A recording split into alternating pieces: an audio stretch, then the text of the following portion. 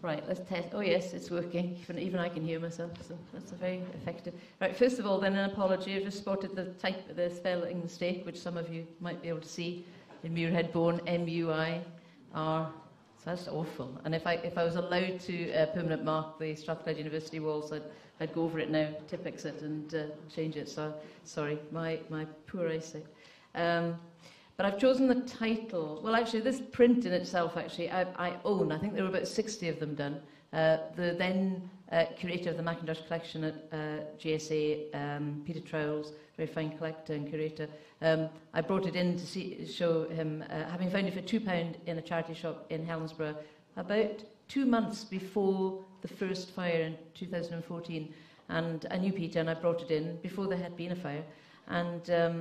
And he said, oh, it's foxed, which is that little brown spotting you get on the print, and just dismissed it. And I kind of went away thinking, well, I was going to donate it, but that's fine, I'll keep it. But it's a print. There are 60 of them or more possibly in existence, but I was very delighted to find it. And of course, what's so pretentious, I suppose, about it is that, in fact, only 2 months later in 2014, we had, in May of that year, what was seen to be a catastrophic fire, and was told and called a catastrophic fire, and it felt catastrophic at the time. And that's probably very much like the building looked in the morning of 2014, after the fire had taken hold in that library tower in the west end of the building. So it was an interesting one to suddenly look at this and think, well, that's how they built it, so we'll have to do it again at the time. What's interesting as well about that as a print, really, from Muirhead Bone, who's a graduate of Glasgow School of Art before it was within this building, and a very wonderful and extraordinary, I think, engraver and etcher of Glasgow shipyards and the city, is that so much of his work was actually done in the smog of Glasgow and the fog, and it kind of gave a lovely, I think, he was quoted as saying, he quite it softened the light, the northern light, the very sharp northern light you can get, and it gave these weird colours that an artist would look at, the yellows and the browns and the kind of orange glows, etc. Very much like a kind of Ouija Turner at the time. And this building is shown, he's shown this one in sunlight, which is lovely, because that south elevation, bathed in that strong southern light, is really one of the very most important things about the building, the way it uses and has over its history used light. And that's an intangible. Mackintosh recognised that when this site was offered to the school at the end of the 19th century, and the governors latched upon it. They were in the McClellan galleries before the move up to Renfrew Street. It was that castle on the hill situation of being part of Garnet Hill, and the school's still very much part of the hill. And the community, a lot of students live there, have gone on to live there, and the community itself is full of people who have had an affinity, has been touched, I think, by Glasgow School of Art, none more so than, of course, last year, when so many people were awfully disrupted by, and worse really, by the fire of June 18. So there aren't many institutions that can say in the space of 4 years there have been 2 catastrophic fires, but meanwhile the school as an entity and as an institution has really continued to struggle and to be determined to deliver education and the student experience, and also work with its community to make sure that, that the broadening of the mind and that great generosity of spirit that comes through education is something that continues to be applied and extend and expand from that site. And it is very much what we expect of Glasgow School of Art. It is a world-known, a world-ranking institution, and it punches well above its weight. I'm just going to leave that on site for a moment, because it'll run, and it's important if folk don't know, because actually it was very important in the case of the first fire, just how the fire was stopped. And what I want to talk about tonight, because I was asked a year ago to do this lecture, so it was actually before the current the fire of last year. That, by the way, the circular building is Hengler's Circus, as it was well known. It had various lives, but that's still there as the O2, which was also very badly damaged last year. What I'd like to do is still talk a little bit about the project that happened, because it's very relevant, I think, what happened after 2014, and the work that was done, because so much of that work at the time has now prepared us so much better for what has to happen this time. If we'd had the fire that we had last year, and it was the first fire the school had ever suffered, and that would be normal enough, we would really have been struggling, because so much was, we thought we knew about the building, but so much more was known about the building after the fire in 2014, with the surveys that were done, with all the digital scanning, with all the research that was done over those 3 or 4 years after the first fire. So it's a hard thing to say there's a silver lining, because there really isn't, but I suppose if you were looking for anything, the fact that there's been so much time to really crawl over every inch of that building using the technology that's available to us now means that we're much better placed to look at a reconstruction, not a restoration, as the first one was called, but a reconstruction. But that's quite an important slide there, just captured, I guess. The building is probably, a lot of you do know, was built over 12 years, really. The money was only available at the start to build one half of the building, the east half of the building. So Mackintosh had designed, the brief was for a plain, pragmatic building, and it was quite Puritan. That's what Francis Newbery wanted. He wanted the building to educe, as he called it, I think a Latin phrase, educe art. He believed everybody has art and creativity within them. And it wasn't about educating, which is something about telling you what you do. It was to solicit, to educe the art from every person that has it. They have to work hard to attain that, but nevertheless, this is what the Mackintosh building was built to do, was to create a place where people would be able to explore and develop and build on their innate creativity and artistic propensity.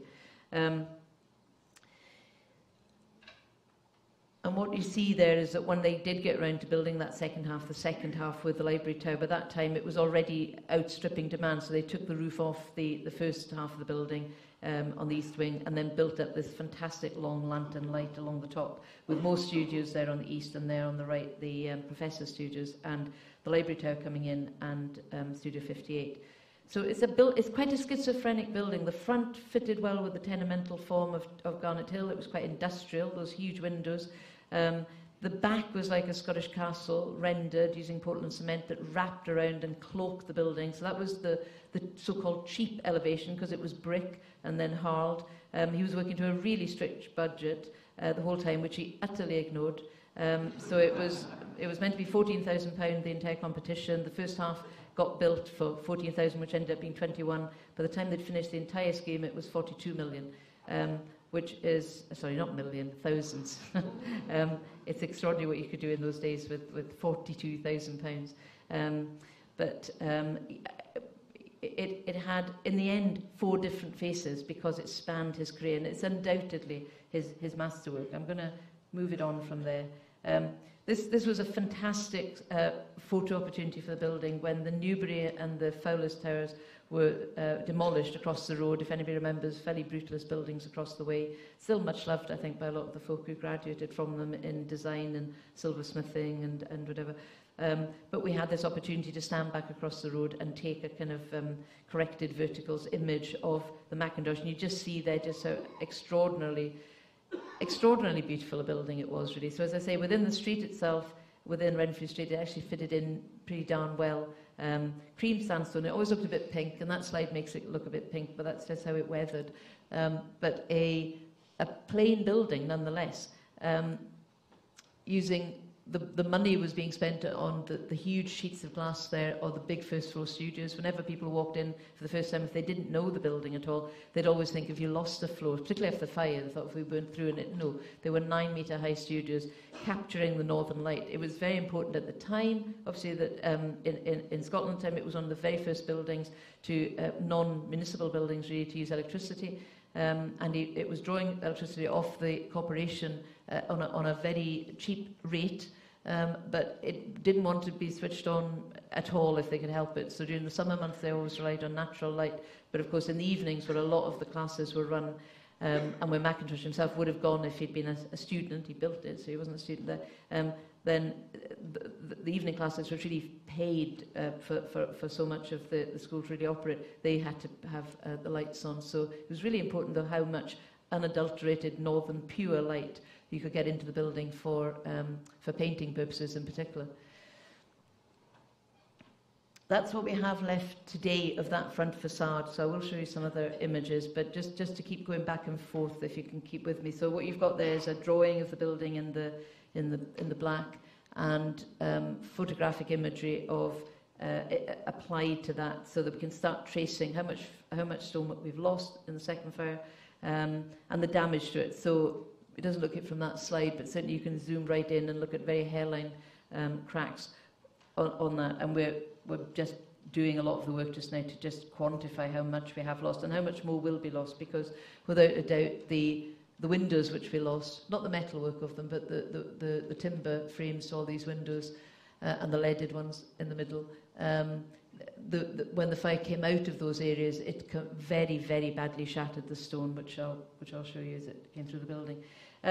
So again, just looking at that elevation, just a fabulously beautiful, asymmetric, it looks symmetrical, but obviously isn't. But the door and that central line of the double door in the middle is the centre line of the entire building. But this is lovely, subtle juxtaposition of 3 bays, 4 bays, very neatly done, slight slimming of the windows on the right-hand side. That was it after the first fire. And at the time, everyone thought, dreadful. You can still see the fire appliances still on Renfrew Street there. But what we had effectively lost was the library, which is, I'm sure you'll know, in the tall windows there to the right of the slide, Studio 58 above it, and the bookstore above it, or the furniture store above it, and the professor's studios. And the main painting studios on this side were also very badly damaged, but a surprising amount had actually survived. So although it was catastrophic, we now look at that and think, walk in the park. We could walk into the building, we could walk along those buildings and just see what the damage had been. Mackintosh never did a great deal of drawing in his handover, but they are beautifully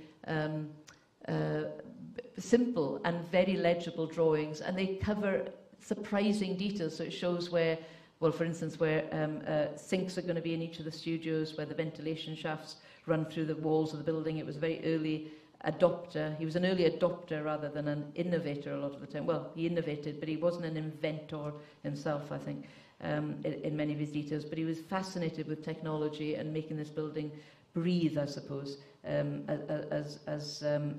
the height and with the scale, and also with the amount of people who at that time in Glasgow would not have had indoor sanitary, and there was things like TB in the air and a lot of fumes within the building itself because of the nature of the materials and the chemicals that they would have been using within it. So it had to work. It had to really inhale and exhale as a building, and he achieved that very, very well. But you can see here he's got things like the lecture theatre at the top, and then in this basement area he has the ornament and the sculpture studios down here. So he's within the clay of the building in the hill, really, and this is where he's putting his clay modelling people as well. So they're kind of coming out of the terrain, I suppose, the heavy work of the modelling. And on the top there you see cloakrooms, male and female. Again, very unusual in its day, and it was something that kind of came full circle in the last couple of years, or in the last year, when we were looking at putting the toilets back into the School of Art. They'd been long since removed. Surprisingly, no records of the loos. Nobody photographed toilets. Don't know why, but everything else got photographed. Nobody has a slide or a shot or a video or anything, a selfie of themselves in the Mackintosh toilets before they were ripped out in the, I don't know, probably successively over the last 50 years and renewed.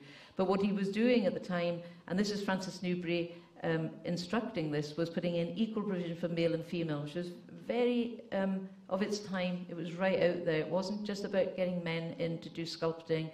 It was about women as well. And even in fine art, it was one of the first institutions where women were allowed to do fine art and modelling, and the drawback on that was always life modelling. So it was not always men, but it would be female and male nude life models. And there was a big taboo on that, or an unspoken taboo throughout the country on that. And Glasgow was one of the very first to allow women to, I think, certainly with women, and then latterly as well with male life models to work from the live model. So it was important that there was female and male toilets. Interestingly enough, what we were facing when we were putting the building back again within the last 12 months was the student body rising up and saying, no female and male toilets, of course, we want gender neutral. So they didn't want to have the female and male, which was a bit of well, not a problem, but we're saying, but we're doing this authentically, we're doing this as back to these plans, and that was the female cloakroom, that was the male cloakroom, and there was the one thing they were absolutely adamant about. They did not want segregation of the sexes in the toilets. So it was an interesting revisiting of what Newbury was trying to do, well-meaningly at the time, obviously. And these are the kind of students, even then, so you can see probably even then they were going to demand for something different. You always have to look at that slide and count the number of people and the ones who are actually just models. And hopefully the guy top left obviously is definitely just a model. But there's a few others in there. I think there's 4 fake bits of people in there all together. But even then, a rum bohemian, equal male-female mob of young, mainly Glaswegians. And what is Glaswegians and a bit further afield, but what is very interesting nowadays, we had an event in the building, I have to remember, 2 years ago, year and a half ago, where we called it a Mac Memories Tea Party. And there was, in the technical education room on the way into the building, because we had 2 or 3 rooms which were not within the construction site, and they were, well, not within the active construction site, and we had lectures there for students and others. But we went through the alumni rolls of the school and found everybody that was born basically from, I think it was the mid-20s. So we went through people and found the oldest people working backwards, is what I want to say. And we had 5 folk in their 90s, we had a range of people in their 80s, and then we went to the mid-70s, and we sent out invitations to come into the building and to talk about their memories of the Mackintosh, being a student in the Mackintosh Building. And it was an extraordinarily privileged event to be part of, where folk came in and they brought their degree show or their piece of fabric that they'd taken for their dissertation, not dissertation, but in the day it was a diploma, not a degree. And they brought in their workbooks and photographs, and they met people they hadn't met for maybe 60 years. It was a really wonderful occasion, and we had facilitators on a table of about 5 or 6 people a piece, and we just listened to them talking. None of them had a photo of the toilets, which was really annoying. And that was the one thing I kept asking: any news in the toilets yet? But no, nobody could have that. But we're losing the memories of the building, and it was really important to us to try and capture some of the things that were interesting. But colour in the building, for instance, everybody thinks it's a black and white building, but there was colour in the building. And Audrey Gardner, if anybody knows, is a member of various societies and lives quite near to me, who's in her mid-90s now. She came along and she told us what a particular piece of joinery in the big studios was for, which I don't think I have an image of, but we were puzzled at this kind of flap-down thing in the walls of all the main painting studios that we'd uncovered by taking off, after the fire, everything was contaminated, and we'd taken off wall linings, basically taken off everything that you see in front of you in a room, and found these incredible doors with stained glass in one case. We'd found a whole area of racking, and we kept on uncovering things through the building, which had just been kind of, happily encased rather than taken away over the years always. And she just said it was because we worked in easels in those days. We didn't work as artists on the wall like you do from the 60s onwards. In those days, we still worked in the middle of the room, not on the edges of the room, and worked on easels. And at the end of the day, at the end of the class, you'd have a wet oil painting. You couldn't leave it there because somebody might come in the evening. So you put it into these kind of slots that were flap-down slots, and then you put them in, but there was lots of air around them. And then the next day you'd come in and start working on it again. But nobody, the things like that had been kind of forgotten. So that is the...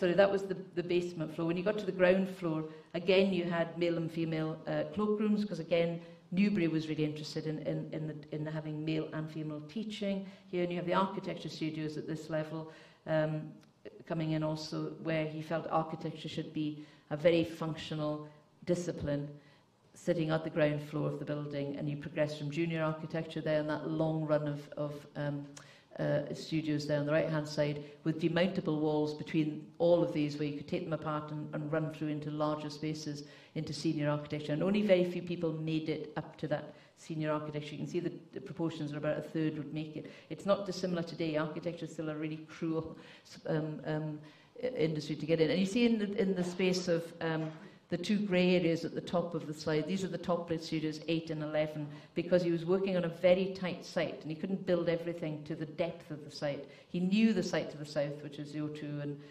another nightclub now on Sucky Hall Street, were going to be built. So what he did was he put them into the ground, but he gave them top light, and they were two very, very beautiful studios. I am talking in the past tense because I know they've been horribly damaged as well. And when you move up to the first floor again, you've got these are the fine rooms, the grand rooms.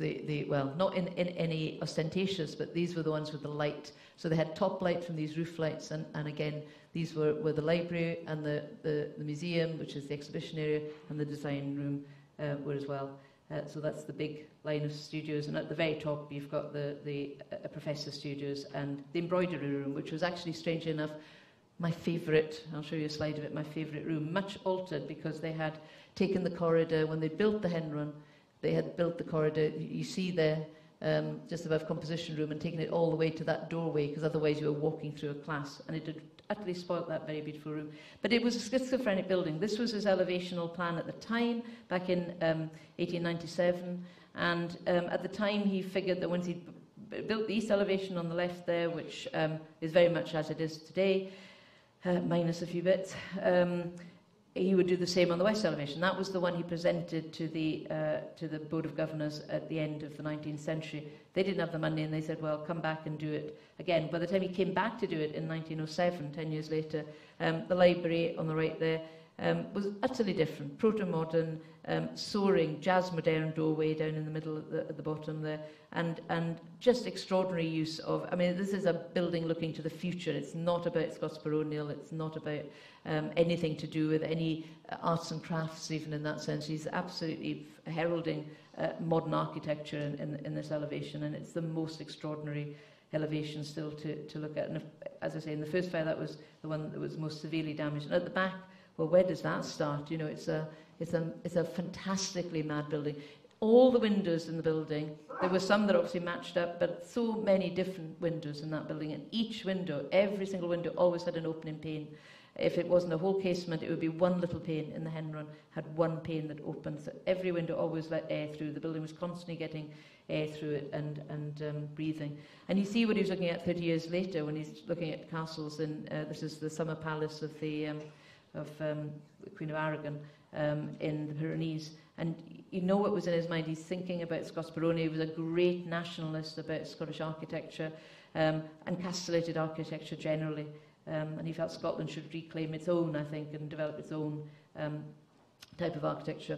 But also very much looking to the future. The reason I put up some of these wonderful images, and these are still with us, thankfully, these images, these are the things that really guided the first restoration project to the detail that we could move to. So the loggia on the top right there, the lecture theatre down below, both of these are these lovely setback spaces. And again, Mackintosh, I think, as a man, had this wonderful forward-thinking attitude and understanding, I think, about how an art school would work. So there's a lot of talk nowadays about, if you go to Google's headquarters or Apple Mac's headquarters, they have beanbags and shoots and, you know, places where you just have incidental chats in a corridor and a cappuccino, etc. But Mackintosh was doing this over 100 years ago. So in the loggia, you've got these little setback bays where you just have a stool, you've got a little shelf you can pull down and work on. And again, outside the lecture theatre, he could have done that as a straight line, but he's just made these scalloped benches. And this appears, if anyone remembers, the main library corridor with the fantastic full-height timber booths where people sat and smoked all day until reasonably a long time ago now. And then the library, and this image of the library was taken, we can actually date it almost exactly as to when it was taken, and it was about 1909 in the August, before the main periodical table arrived, because they're using a different, some of the furniture hasn't arrived at that point. We've got the bill of quantities and the job book, so when the furniture arrived. But the chairs are what he had specified for the space. And it was really, after the first fire, when this room was utterly destroyed, apart from the metalwork, these photographs were absolutely essential. It allowed a very young team from our architects, Page and Park, and two people in particular, to work on this to the nth degree, to the point that they could look at the archaeology on the site, images of it, that had been captured, videos obviously, and what remained of the library itself. And at the point we were installing the library, which we were just before the second fire, they would stand up in a lecture theatre and say they felt they had 98.9%. I don't know why that, but you know, there was always a bit you didn't quite know, which would normally be behind a bookcase or something like that. But generally speaking, they felt they knew exactly how that library had been built, from the evidence that we had from photographs such as this. And what we know now is, if you see the far column, I think not people, but you know, there was a kind of common thought at the time these were great big stanchions of beams of wood that went up and held up the balcony. But what we know now is that very cleverly, we know again in the job book that Macintosh had wanted it done in oak, and he'd said it would cost £400 more to do it in oak than pine, and he wanted oak. And the Board of Governors at the time said, well, we'll think about it, son, see how you can make savings elsewhere. And then he didn't, so they said, we can't have oak. But these are, in fact, tulip wood. And there's a piece of, a square piece here, a square piece there, a piece of cheap pine running up the middle, a plate of tulip wood, and another plate of tulip wood there, very, very thin, like almost a veneer. So they do look, and tulip wood has the, which is from the northeast seaboard of the United States.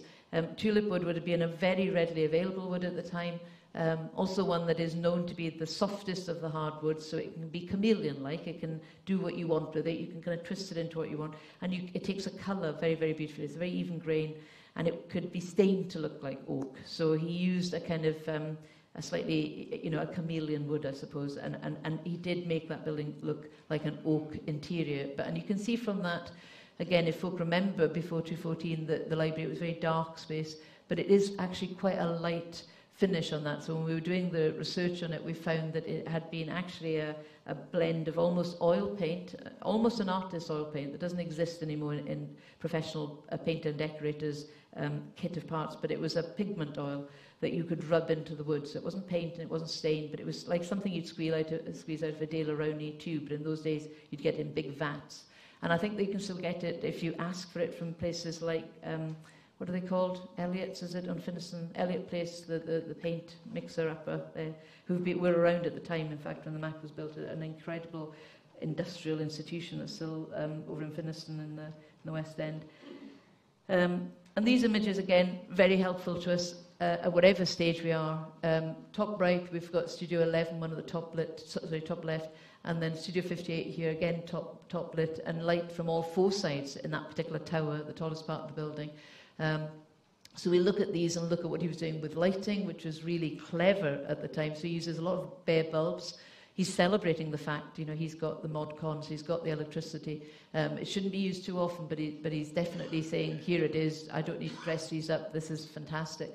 But what he is doing in the top studio there, in the modelling studio, is these are on a system of runners called the Laurie and Inglefield system, which again we found a patented system, but very, very early use of it, and particularly in a scene such as this. And what you could do is pull them across on wires and group them over a particular object. You can lower them, you can tilt them, you can add shades to them, like the top left shade has got, so you can focus a beam of light on something. So the students can actually work on a piece or scatter and work in the far corners. And it's very simple. It's just a bulb on the end of a wire, but the way he was using it and manipulating it in here was absolutely innovative of its time. And, of course, very, very chic-y and voguish now if you go anywhere and look for LED lights, which are all this bare bulb technology as well. And the bottom left is the embroidery studio I was telling you about. So that's the one at the very top of the building that got added in 1909 when they took the roof off. And what I love about this is the fact you've got three different types of window opening. You've got the top lantern light going north, and then you've got the south light, and he was constantly modulating light so that the south light would have been absolutely harsh at times. So he's punching the holes in that rear castle elevation, and then you've got this lovely grid window down at the bottom as well. And of course that room has never looked like that for a long, long time. But not long after they continued this corridor and took it right the way to the door at the far side, so it blocked out that light from that side. And that's a potential opportunity for us going back, it's now no longer, whether or not we put that room back and have that fantastic three-point of light, type of light coming in, which personally I think the school should do. Anyway, to leap us forward a little bit, that was the opening of the Reed in March 2014. everything was good. We'd just had the new building. It was an international American competition-winning design for the School of Design. So that's the School of Design. On the right is the School of Fine Art. The Borden is where that photograph is taken, and that's the School of Architecture. So we had this tight, wonderful campus, a new public realm betwixt. On May 23rd, that was the first fire. But the fire brigade put it out at that midpoint. They were pretty heroic, and I say heroic because not just because they did their job, but they went back in and they rescued the archive, which is essential for us, and they rescued the furniture gallery, and they rescued a lot else beside, and they helped students go in because it was the start of the degree show. But nevertheless, there was a lot of devastation at the time. That was the hen run. That was the library, but we could stand on a floor and look in at the library at that point, and that was it when all the archaeological excavation had happened within the space. And the ladder beams had been put up around the windows, which were, again, badly damaged. And these are these pillars which we began to unpick and realise how they'd been put together and made, and just other fees. And once the building had been cleaned and taken back, obviously a lot of sadness and a lot of loss, but it was still substantially there, and it was very badly beaten up in that corner indeed. And you can't underestimate the loss of both the library and the store above, which had furniture and paintings in it. But it was 20% of the building probably is what was affected. And even then there was survivals. This is from the library, extraordinary in the inferno that it was, but still some things had survived. The textiles were down in the basement, and the whole archive was evacuated, thankfully, so everything came out, and they were dried across the road in the Reed building before being repackaged and put together. And it revealed things to us, because I mentioned about the walls in the studios, that they were removable, and in the old plans you could see it's actually quite fuzzy, is it, on the slide, but what you're looking at there is these walls over the years, as Mackintosh had designed, are just single planks that go up to a downstand where the lath and plaster is above. But you could take them out, so you could move through one room to another room to another room if you wanted to have 3 large rooms, or you could have 2 in one, or 3 individual ones. But over the years, they'd been plasterboarded over, and then services had put onto them and fixed in place, and sockets. So they just fixed into those spaces. And in putting the building back, we were going back to Mackintosh's flexibility. Again, very forward-thinking, very modern in his flexible space, where you could just pull back walls and have large events happening in them, or 5-a-side football matches, or wherever you cared for. And other spaces, again, this is on the east side, so it wasn't affected by the fire. You know, the stairwells. On the right side, we had a lot of soot damage, but they're hard surfaces. This is the Glasgow marble, so-called, and it was where Mackintosh, again, working on that budget, was doing nothing fancy, but he was doing a kind of Roman cement. It was actually known as Keen's cement, and it's still called that in America. And we'd found out it has alum in the mix, and it's made up of quite a rough scratch coat and a very, very thin, very fine top coat of this Keen cement, which you polish with the palette effectively, and you just get this lovely rendered cement finish. So we had found out how to do that again and repair it, and also to clean it. And they're big, hard surfaces, you know, so we could work with them. And these spaces, again, are absolutely sculptural in how he had designed them. That's, again, you can see it's on the east side, and that's the Mac room window. So that, if you remember from the animated model, that's when he had to add a staircase on both sides for the new floor. So this would have been an outside window, it became an inside window, but extraordinarily done. I mean, I don't know anybody else who could have handled that with such panache, to actually build a staircase up the front of your building and make it so a thing of beauty in its own right. This is probably one of the sentiments that had guided us at the first fire, insofar as we lost a lot of material, but we felt we could get under the skin very much of the man and of his thinking and what the intent had been in how he built the building, and that we felt if we studied that well enough and hard enough, and I don't mean myself by that, but, you know, a host of people from our archives and researchers and the architects and the engineers, but if we brought that together, we could rebuild this building. And of course, a lot of the questions at the time, even more so now, were, you know, do you want to rebuild the library? Why would you do that? Because it's gone, it's a moment in time, and you do something modern now, you'd get in a modern architect to do something. And I think the school at the time felt, well, it had just finished its big expedition and adventure into modern architecture with the Reed building. It got that out of its system, and that's sitting there very beautifully. The Mac was a room in a glorious house that it had lost, and you wouldn't redesign that completely if you didn't want to. You know, if you loved the room, you'd bring the room back. And we had all the drawings. As we said at the time, Mackintosh never actually built it. He wasn't the man with the saw or the nail or the hammer. He designed it. We still had the designs, and we felt new craftspeople could do it if they did it correctly and with integrity. So that was definitely a guiding light for us, I think, is his own words in some ways as well. So the first thing we did was put a temporary roof over the building at the time. We're thinking about that now, but there's so little interior left. And then there's two slides which are quite wordy, and it's this one and the following one, but they're probably quite important. We had to look, in terms of conservation, just what is the right thing to do, and the answer is there's no one right thing to do. It's too complex for that. But we worked through one of the best known of the conservation charters, and there have been others since, certainly, but the Borough Charter still, I think, holds true very strongly in that you can restore something. You must never fake anything up. You should only do it if you have enough evidence to do what you're doing.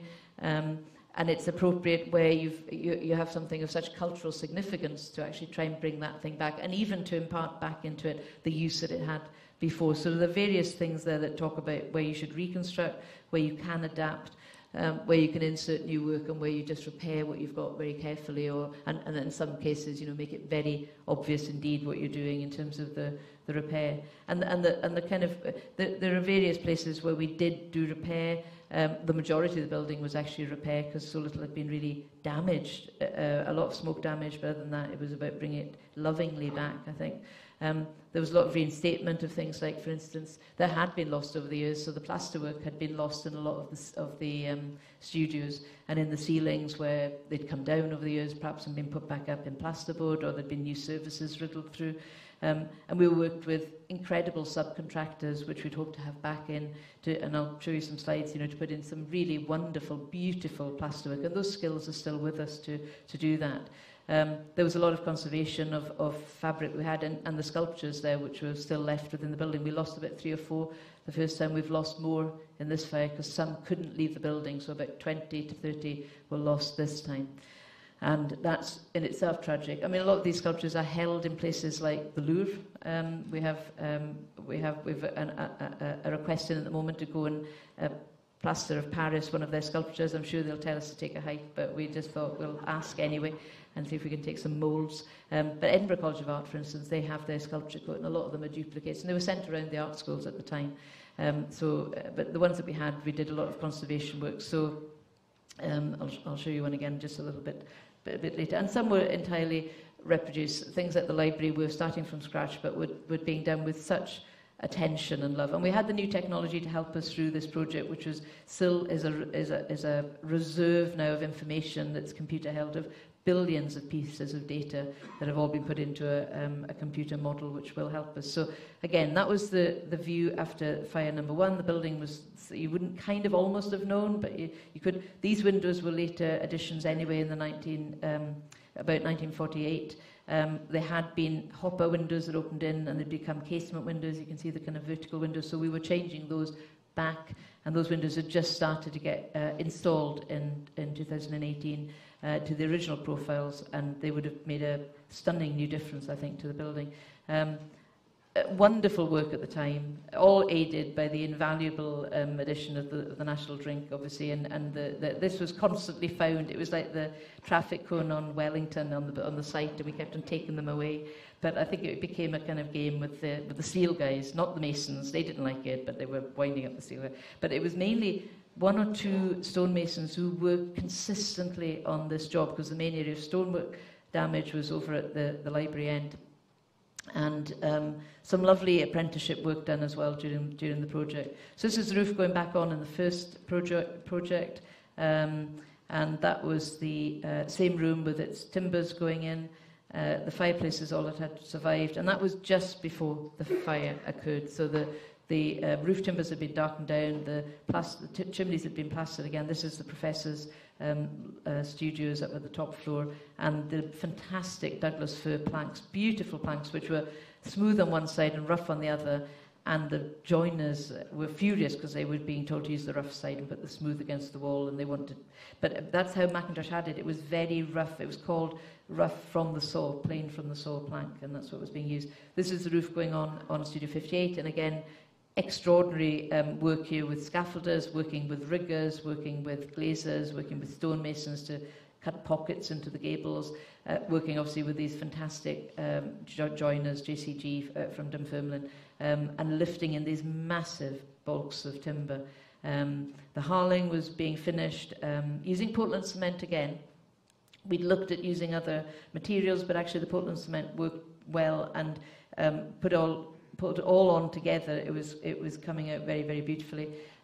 Rooms like this, again, the plasterwork. So this is the architecture studio on the ground floor. And notice things like Mackintosh, and there's no doubt about it, his obsession with not breaking the light. So those tables will have been designed or specified by him. They do not break the sill height of the windows around it. Everything, it was down to that level of detail, and again, his slung lighting. But very, very simple, girder and timber floors above with lovely soft plasterwork. That was it after the first fire, so it's still there. That was it just before the fire again, just lovely plasterwork going in, and ironically and sadly, that is the mist suppression system pipes that have to be obviously exterior to the fabric, which would have did rather spoil it, but were necessary. And if you look at things like Euston Station, you can see, you know, he was, again, very much a forerunner of the simplicity and the beauty of that kind of work. The loggia, new timbers going in, glass being put back into loggia, the hen run, that was it. That was it having been altered. You can see the flashing discoloration there at the top of the roof, and that's because the roof had been raised, because some of his details were not great all the time. And on that one, he had quite a flat roof originally, but we hadn't realised it until we took it off, and because it had been so badly destroyed, and realised there was a lower line to that. And we can see that from the photo on the right. So we, at the same time, found photographs in the archives that not just showed us that the roof was much flatter than the probably better at shedding water version that's on the left. But they also had these lovely converging verticals. So not just the wall had astragals going along it, but the ceiling did as well. And what that does is create a kind of infinity tunnel. So the whole building very much was a tool for teaching. You would sit in the corridor and you could draw a vanishing point. And when we started to put all of it back again, and you can see that with the original pitch put in, it still has a pitch, but it's only about 2.5 degrees, not 7 degrees. You can see that when the sun's coming through, this is due south, you've got a grid there, and you can start looking at perspective and how to measure and draw things at a distance. And it was all about teaching you things like this. And again, when we started looking at through the archives in the Hunterian, now in the Calvin Hall, they allowed us in just before, and there was a detail that this is as the building is, but we found his drawings in the archive, and they actually show this slanted detail at the top there by Professor Studio. And we thought, well, that again is a better detail. Actually, that will shed the water. What it wouldn't do is allow the professors to sit there and look out the window. So whether or not there was a change, we don't know, but certainly the detail was a flat one. And again, similarly, this is the building after the first fire in studios that weren't affected, but there were maintenance issues, so that's kind of tape across one of the windows where it cracked, and the top of the studios. But when we got into those areas, we found that, again, that grid had been in his drawings, and so these were going back in patent roof lights with the grid again. Everything was made up of this square, this module in the square throughout the building. Oh, I don't know what that is. The main corridors were being stripped back to this lovely honey-coloured wood, which we knew was now the original colour of the wood. Studio 58 had got new timbers coming in. That was a dark studio, and you can see the roof timbers there again. I don't know why, but it was darker. But the bulks of timber there, the big over 9 metre high timbers were actually from a mill in Massachusetts that were floor joists, and they were brought in to form the beams, the 4 posts in this very Japanese-style studio, and they would have been of a mill of exactly the same date as the building, so it felt the right thing to do. And I think I've called that the shock of the new, because when that, and again, you know, look at the lining through of light and the sills there, there's no doubt there was a lot of discussion over things like the chairs, because the chairs were a little bit low, not for somebody like of my stature, but for bigger people, abnormally tall people. they would have found those quite low, by about 2.5 inches from a standard chair, but they were all about fitting against that sill. He worked down from the sill down, and that was the height of your chair. He didn't work from the floor up and what your legs were doing. There was nothing to do with that. And of course, over the time, that you can see how dark the library is just before the fire. Back, I think this is about 2:12, this image is taken. And you can see the chairs by that time had been moved around and switched around a little bit.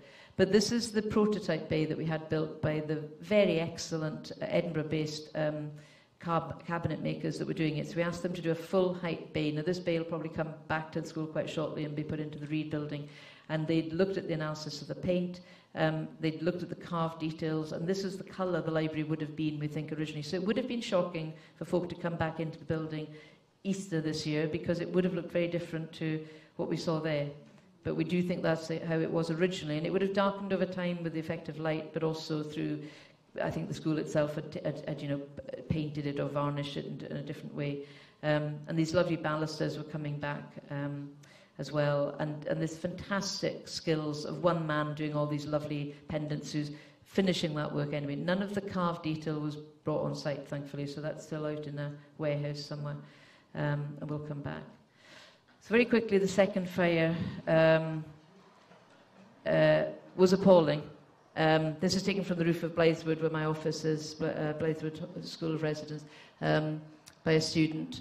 That was not long after the call was made. So the speed and the intensity of that fire, you see the museum down there on the left with the little 4 peepholes. We're looking at only the eastern side of the building at this point. But it's an appalling fire, really appalling. And the next day, that was the scene from the air, the entirety of the building, and the O2 arena as well. You can see the circular form there behind it taken out. We were very quickly on the scene with the scanning equipment that had happened in the first fire, now much augmented, so we were very quickly able to say if the building had moved anywhere. It had in 1 or 2 areas, so this is all point cloud data that from lasers that's been fed out, brought back in, compared against the building from before, and very quickly a massive amount of scaffolding was put up to hold it, both on the outside and from the inside, from any kind of collapse. That's the damage to the library windows that have been very beautifully restored and finished. The windows were going in, so they're utterly shattered. This fire didn't just burn on the inside, it burned everything. It was burning stone. So we very speedily, the wonderful man who works with me called Tom Simmons, who's in charge of craft skills and training, he became overnight the salvage operator and has been cattle tag ear, if you can think what they look like, tagging every bit of stone that's coming off the building, every piece of metal, so that, and it has barcodes, and we're plotting where they come from, where they would go back to, if they are capable of lower down the building. That fantastic jazz moderne doorway is still good. It's the only bit that wasn't damaged at that lower level. Inside, as I say, the only thing that survived, the fire brigade didn't put this one out. It stopped finding anything to burn. So that is the horror of the inside of the building. The brick has done all right, because brick is made by firing, but you can see even the steel has given way to the pressure of the heat, and the stone is appalling. There will be fines. So in the first fire, there were fines. It was in the library. We found the lights. These are the art school. So we know that, and this is after the first fire. We found these little flat-packed bits of metal. We did it on a grid at the time through an archaeological survey. Those were the rights when they were in situ. We packaged them up, so we gridded where they were found, and then when we got a kit apart, we thought probably, because the solder will have melted, that all belongs to one. And we found most of the lights. I think in the end of the 53 lights, 17 are composite, but most of them are complete sets of lights that we were able to bring back to absolutely, it's not a terribly good image, but the one on the right there shows you the lights coming back, and then they are burnished up again, and the new pieces being made there. But they will come back and look like they're new. The brass is extraordinary. And that level of attention and detail, things like the furniture hadn't gone back in, it was being made off-site, so that will continue. We won't be putting back in the mix and match chairs that were there, just the ones that we thought were original. The clocks are off-site in the archive. We lost 2 in the fire, I think, so they're being remade anyway. And I think I'm on the last few slides, actually. Laocoon was one of the sculptures that you can see was very near the first fire. He's been lost in the second fire, which is terrible. We had digitally scanned him, and you can do, as a project actually, so he'd been wonderfully restored, and we were keeping the black because we felt that's how he'd become. He had been painted white all his life as a plaster cast, but after the fire he was very much damaged. He was wonderfully captured on film, actually, having the way that Graciela Ainsworth, the wonderful Edinburgh-based, again, conservator that was working on this, had to do this, was because she didn't know how much damage had happened on the inside. One of the studios, this particular studio, was set up with, when you're in a hospital ward, you get those things you move along with you with the saline drips on it. So they had epoxy resin, or a form of consolidant that was being pumped into him, and he had those by the side of it. So it was like an A&E ward, all these sculptures with these things in their veins being consolidated from the inside. But unfortunately, and he was finished, he was almost certainly lost in the fire from what we can tell. He's not sitting on the floor because the floor doesn't exist anymore. He was captured through a wonderful virtual reality project, and I've seen it, and you put on the virtual reality goggles and helmet, and you can still walk around him completely and as if he's right there in the room. It's a very emotional experience. And what was interesting at the time was Leopold, this is at the Vatican, he's meant to be the embodiment of human agony. He sees his children killed by a serpent or something in front of him, and we always thought he was marble, and that's why the school always had him white, but in fact he was originally a Mesopotamian bronze, so he would have gone black over time with the action of air anyway. So we can remake him if we wish to. You know, there are copies. This is a little project one of the students did. So we have on the right hand side a latex 3D printout from a machine, because we've scanned him.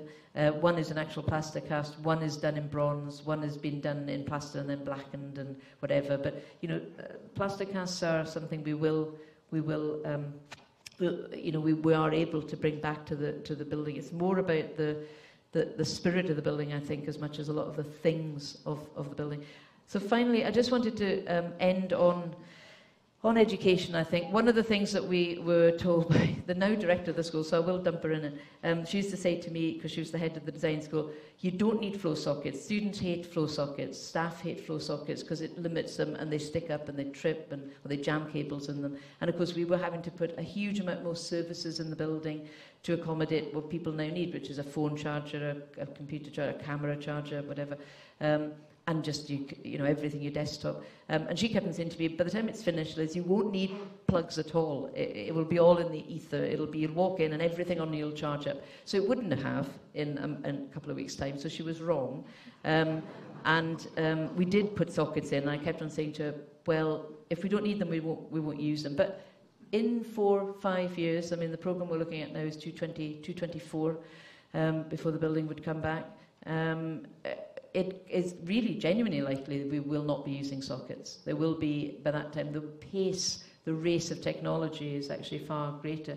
We have opportunities like pulling this building back, which I would love to do, that room, if we're going to do it. This was one of the studios we had. It wasn't even a studio, it was the old counselling suite that we had finished. And you can see the amount of wiring that was having to go into it just to service a building nowadays. I'd love not to have to do that if it were possible, and to keep it clean. Mackintosh himself, I just want to end on a way, because I suppose I started with it a tiny bit, with the Muirhead bone print, and Glasgow in its soot and its smogginess, which I suppose nowadays is probably what you'd see from space if you looked over Saskatchewan or somewhere like that, with all the fracking and things like this, with all the environmental changes and challenges that we have in the earth. I think he was without doubt an environmentalist of his time. He greatly believed in the natural and the botanical and the living world, I think. And I think, you know, we were already looking at, that's taken of the time when the radiators on, we were underflow heating the library. We hadn't double glazed the windows. That was not appropriate, I don't think, but there were areas where we were using slimline double glazing. We will be able to do a lot more this time, because there's so little, or we have the skeleton of the building left to actually make this building energy efficient. And it would be wonderful if what we could do is actually look at this building, and if you look at what is happening through educational and through research institutes at the moment, and the speed of technological change about things like the glass can now absorb the sunlight and send it into energy through the building. Even the render, the render on the back, there's an incredible building called I think it's La Palazzo Italiano in Milan, which, if anyone's seen it, is like a concrete forest. And it's made of concrete that in itself takes the pollutants out of the air. So it takes 70% of the pollutants out of the air by the way the concrete is put together. You can get concrete now that absorbs CO2 in the manufacture of it. So it actually isn't carbon neutral, it's carbon negative. It will take carbon out of the air in the way that we want the Amazon rainforest, you know, to do. So we should be looking at all of this. We've got solar voltaics, we've got water recovery. There's a huge amount, plus robotics, which I don't want to get into particularly, but certainly the technology of even the construction industry, so that instead of trying to think about what should happen when and sequence in a program, that can now be fed through incredibly powerful computers on some of the largest projects that are happening over the world to tell you exactly when your supply chain needs to come on site, to absolutely minimize construction waste, to run the project. And you still need the human eye and the experience, but the intelligence of that system now is something that we would be embracing, I'm sure, in a few years. So I think, just to end, actually, and it's actually remarkably going to be on time, I think without a doubt, education, inspiration, innovation is going to be the future of bringing this building back. But what we will never get around is the creativity, I think, of what people will bring to this, and the integrity of the process. So it's the marrying of that, I think, that will avoid catastrophe, and that will be hopefully done through the powers of not just the art school, but the wonderful experts that have come around, and the people who just still love what we have left of this building. So thank you very much.